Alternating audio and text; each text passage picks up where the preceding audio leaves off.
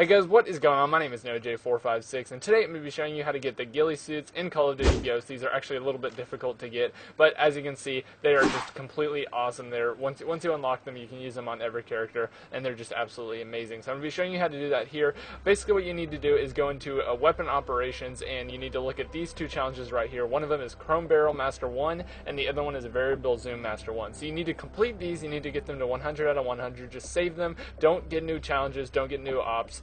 Just save them until you get 100 out of 100, and as you can see, once you get 100 out of 100, as you can see, I went into a game, got 3 extra kills, finished the Chrome Barrel Master 1. You can do this by using the sniper rifle, getting kills with the Chrome Barrel, and the Variable Zoom, but what you need to do is you need to buy new operations by clicking X, and as you can see, these things have upgraded. There's Chrome Barrel Master 2 and Variable Zoom Master 2. So the way you actually unlock the ghillie suits is you need to complete Variable Zoom Master 2, and you'll get the Concealed Cobra Ghillie, and you need to complete Chrome Barrel Attachment Master 3, and you will get the full ghillie suit. So once you do these two things, you will unlock the 2 ghillie suits, and you are basically done. And as you can see in the shot right here, this is how good they are. There are actually 2 people laying down in the screen right now. You just could not see them. There they are, and they're just so concealed in the grass that you cannot even see them. So these things are definitely worth it. I hope you guys enjoyed this video, and if you did, be sure to leave a like and comment down below. Let me know if you have these things or this video helped you out getting them, and I will see you guys in the next one. Peace out.